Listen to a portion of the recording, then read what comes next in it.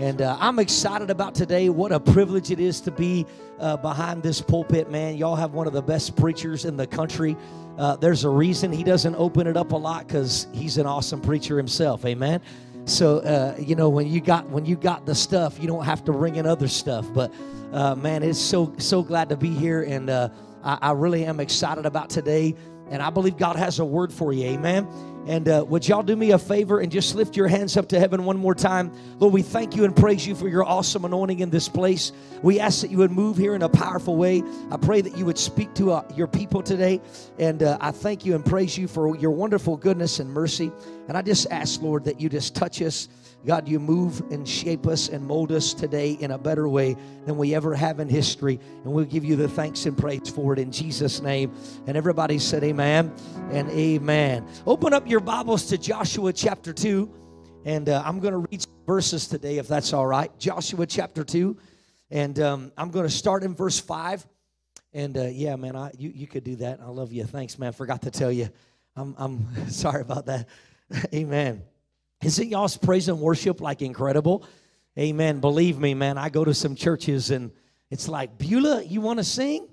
I'm like, oh, man, it's going to be one of them days. So y'all are spoiled, so enjoy it. Amen. Joshua chapter 2 and verse number 5. And I'm going to jump around a little bit in this passage, so just bear with me a few minutes today. Joshua chapter 2 and verse number 5. It came to pass about the time of the shutting of the gate, when it was dark, that the men went out.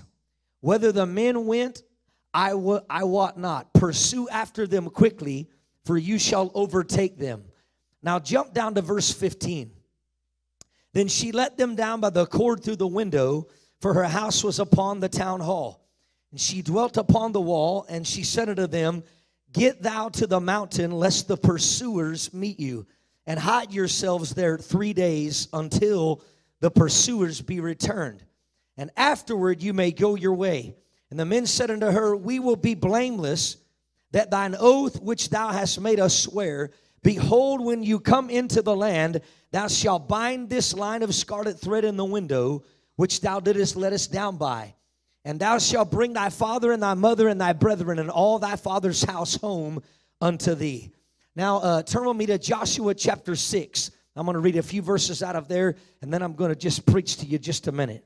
Joshua chapter 6. And then I'm going to look at verse 15. It says, And it came to pass on the seventh day that thou arose early about the dawning of the day.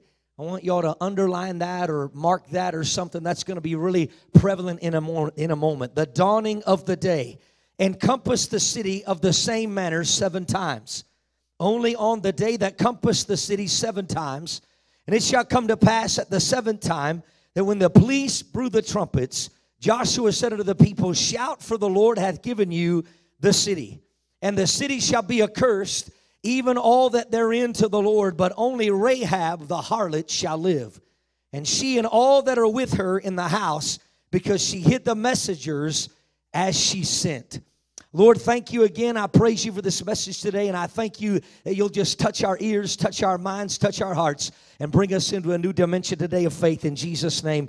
And the church said amen and amen. Look at your neighbor and say, the dawning of a new day. The dawning of a new day. I want to preach a message entitled, The Breaking of the Day. And I believe that right now we need to understand the times and the seasons that we're in.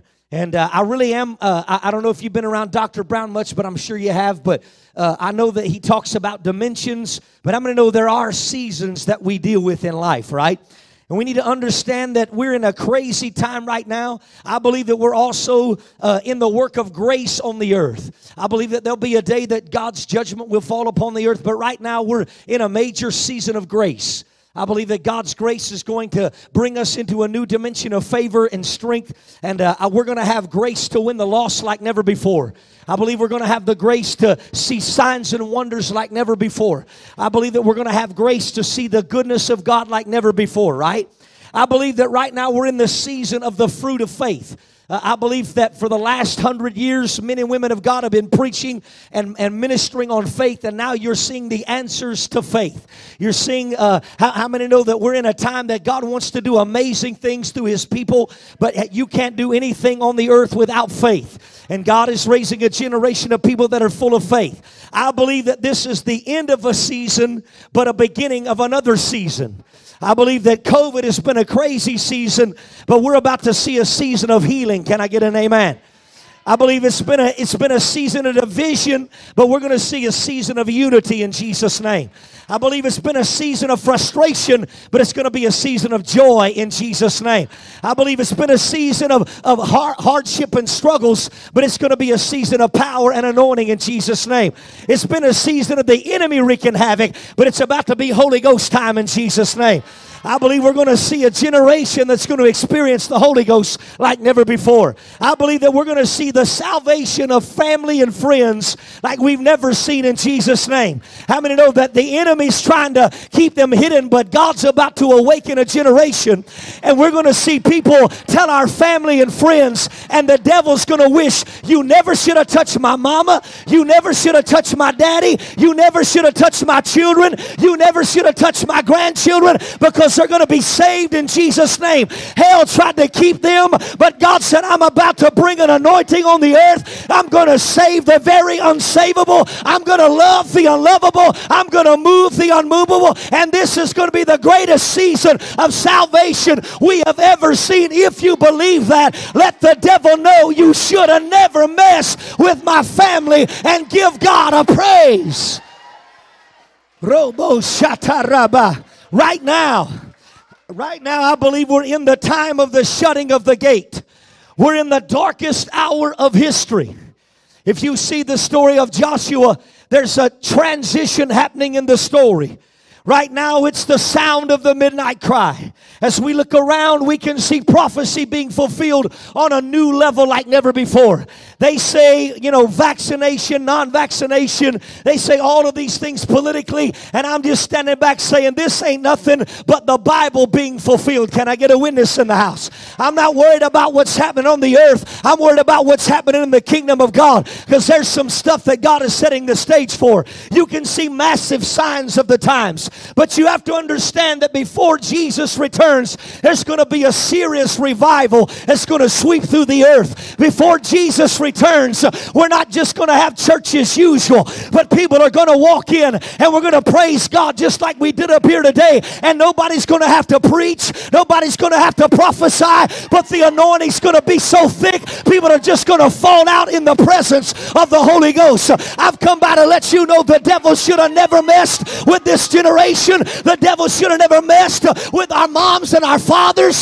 There's a shutting of the gate, but there's about to be a trumpet sound, and it's the trumpet of revival. It's the trumpet of Jesus returning. It's the trumpet of power. It's the trumpet. There ought to be some people in this house that declare war on hell. It may be the shutting of the gate, but the trumpet's about to sound. Look at your neighbor and say, he's the God of the night visits. Notice he visits Jericho in the midnight hours. There's always hope at the time of the shutting of the gate. The difference between Jesus and religion is religion puts up walls, but Jesus tears down walls. Come on, you hear what I'm saying? The difference between religion and Jesus is religion divides, but Jesus brings together. I feel like prophesying. I hear the sound of the dry bones in the valley. They're clattering right now, and God's about to clatter the bones. There's an army rising up. John 14:6 in the Amplified says, Jesus said unto him, I am the only way to God, the real truth, the real life. No man comes to the Father except through me. They're about to experience Jesus like never before. I hear people saying, I wish we could just have joy. When you find out joy is not an experience, but joy is a person, everything begins to change. Jesus is the person of joy. He is the person of peace. He is the person of power. There's a shutting of the gate, but there's a new day dawning. There's a brand new sun rising, and there's faith about to explode in the house. This is the real power of grace. Grace will find somebody in the shadows of destruction. Grace is not an excuse to sin, but grace is the thing that finds you when nobody wants you. Grace is the thing that finds you when everybody forgot about you. Grace is the one that finds you when all your friends have left you. Grace is the one that's going to bring this generation back to the power of God. It's never too late for grace. I said it's never too late for grace. I love grace when I hear a preacher preaching. I love grace when I hear grace on a podcast. I love grace when I hear an old song that revives my spirit. I love grace when I see a Facebook Live or an old TV broadcast. I love grace when I hear Pastor Josh Palmer preaching on the Holy Ghost. I love grace when I hear that Destiny Pointe is about to shift this city to another dimension. I love grace. I love grace. So listen, in the shadows of darkness, we find Rahab. There's a woman with a family. She's a woman with a past. She's a woman with a bad name. How many know she's a prostitute, right? She was marked by her choices. Listen, don't think that it's all God. Sometimes it's our choices. Sometimes it's what we're going through. Sometimes also in the shadow of darkness, you find yourself and realize that it wasn't God that brought you here. It was just your bad choices. But one thing I love about Rahab is she had faith in a God she did not know. She had faith in a God she did not know. In Hebrews 11, verses number 31, by faith, it says this, by faith, harlot the Rahab, she perished not with them that believed not. She perished not with them that believed not. When she had received the spies, she had faith. Let me tell you what faith is today. Faith is believing in the dark what God has told you in the light. Let me say that again. Faith means this, believing in the dark what God told you in the light. See, some of you might be in a dark season, but you need to remember what God told you. It ain't always going to be like this. It ain't always going to be like this. I said today, listen, you need to understand there is power in your praise. There is power in your shout. There is power in your dance. There is power. It ain't always going to be like this. I wish we had some people in this house that would get up on your feet, clap your hands, and let the devil know, I still got a praise. If I got a praise, I got hope. If I got praise, I got an anointing. It ain't always going to be like this. Look at your neighbor and say, it ain't always going to be like this, baby.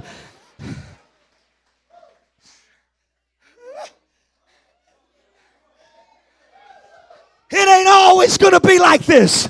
I ain't always going to be depressed. I ain't always going to be weary. I ain't always going to be weak. I got the anointing of the Holy Ghost. And when the anointing of the Holy Ghost gets inside of me, I become a new person. It ain't always going to be like this. Rahab's life was a mess. She was used up, right? She felt like she owed somebody something every time. Her home and family was marked by the choices that she had made. But she had faith in a dark time. Church, I want to encourage you. You got to have faith in a dark time. Right now it looks like that everywhere we look, it's miserable. People are miserable. They don't know what side they want to be on. But I'm going to tell you, there's always the side of Jesus Christ. Can you imagine Rahab? I believe she could see Jordan from Jericho. Come on, listen to me now. She can see Jordan River from Jericho. She sees the people of God shouting. She sees the people of God dancing. She sees the people of God. So here she is behind the walls at the shutting of a gate. And all she can see is what looks like a distant future in Jericho. Can I tell you, she had faith of the God of Israel. She said, I need a remedy. I need something that's going to change my life. You know what I love about Rahab? This is why I think God cared about her. She was honest. She was honest about herself. And notice what else. I figured something else about Rahab right here. She didn't blame nobody else for her mess. Nobody go help me preach today. We need to quit blaming the government on us. We need to quit blaming the system on us. We need to quit blaming everybody around us. You're here because you chose to be here today.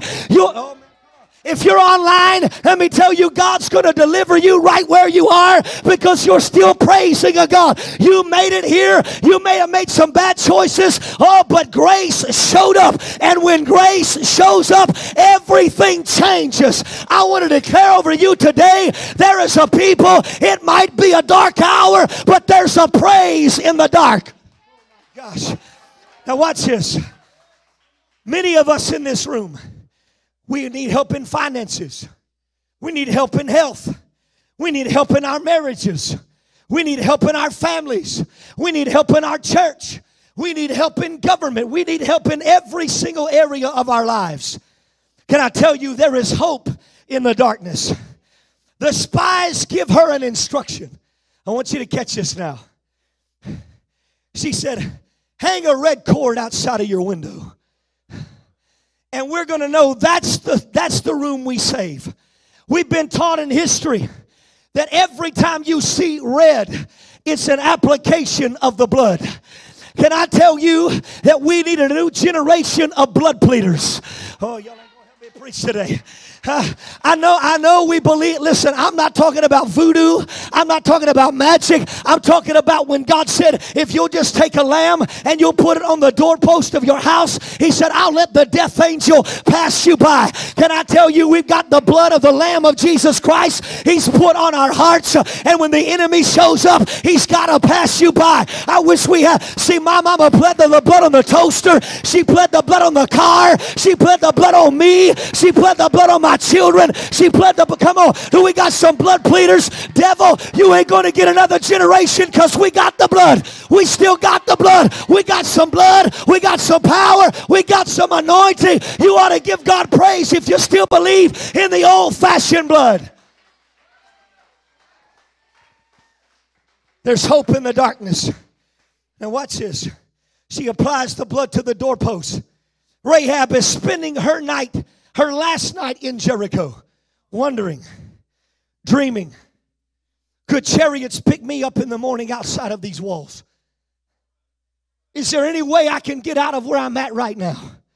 She's now living in the shadow of a scarlet thread. She's living in the shadow of a scarlet thread. And I believe she started to ask the question, how long will the darkness last? How long? Anybody ever been there? How long? When is God going to do what I ask him to do? How long? How long?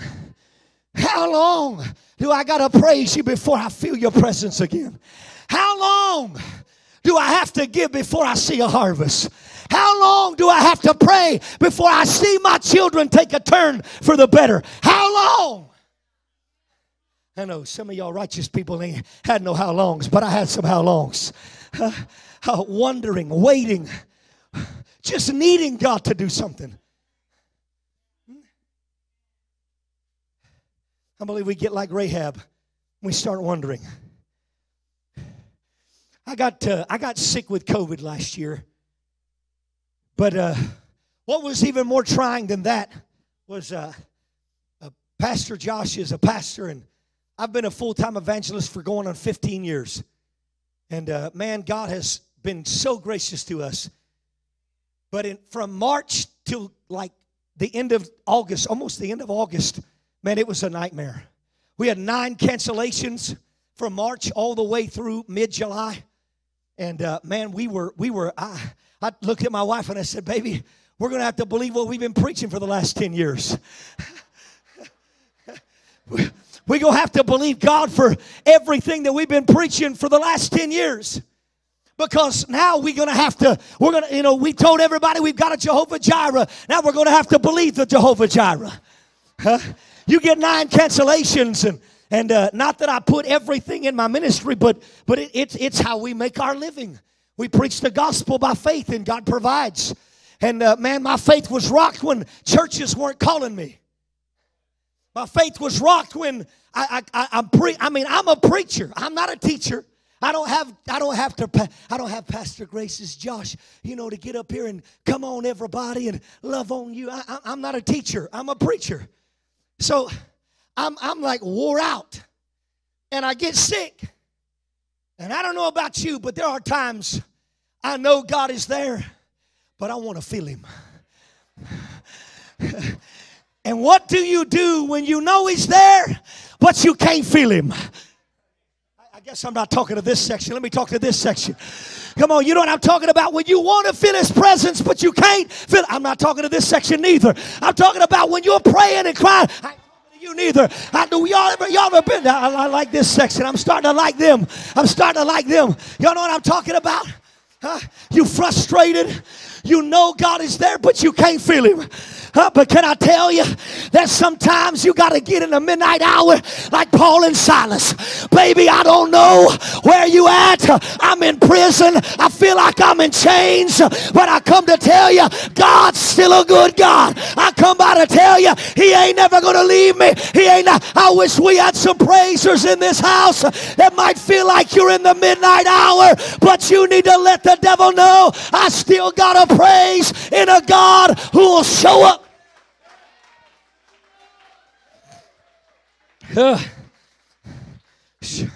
Don't praise Him for what He just did in your past.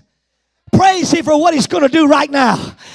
Don't praise Him for what He did in your past. Praise Him for what He's about to do 5 years from now. Just go ahead and praise Him because He's a good God. You ain't even got to have a reason to praise Him. He's just that good.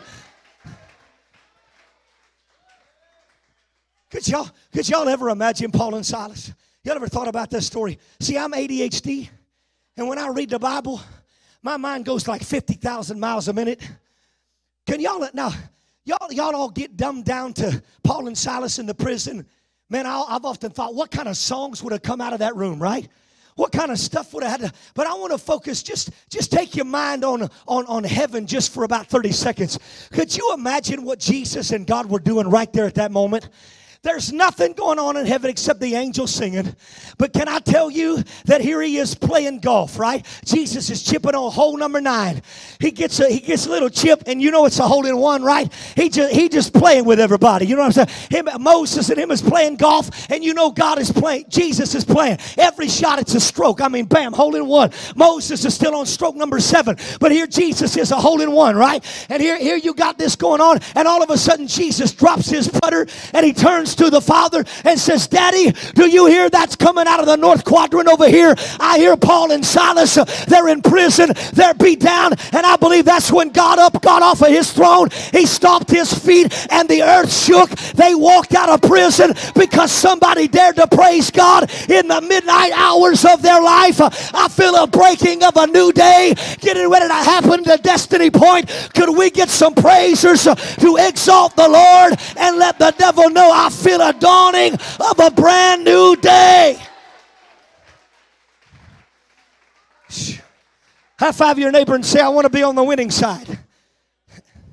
Are you able to pop up Colossians 1:16 for me up there? Are you able to pop that up there or not? Colossians 1:16. That ain't no worries, no worries. It says, for by Him were all things created that are in heaven and that are in earth, visible and invisible. Thrones, dominions, or principalities or powers, all things were created by Him. So we know that God is in charge of 4 realms. He's in charge of thrones. He's in charge of dominions. He's in charge of principalities. And baby, he's in charge of all power. Y'all here to let me just slow it down. He's in charge of thrones. That means the devil ain't got no throne unless God says so. That means he's over dominions. That means every imp and demon has to flee in Jesus' name. He's in charge of all principality. That means no cancer can live in you, no diabetes can live in you, no sickness can live in you, no principality can attack your body because you've got the blood, and he is sure in charge of all power. So watch this now. Rahab is in the city. At the dawning of the day, the trumpet sounded. At the dawning of the day, sorrow endure for the night, but joy comes in the morning. Can I tell you that some of you have been at midnight, but there's a trumpet sounding at the dawning of the day. Y'all got to hear me. God is about to do something for you. There's a breaking of a day.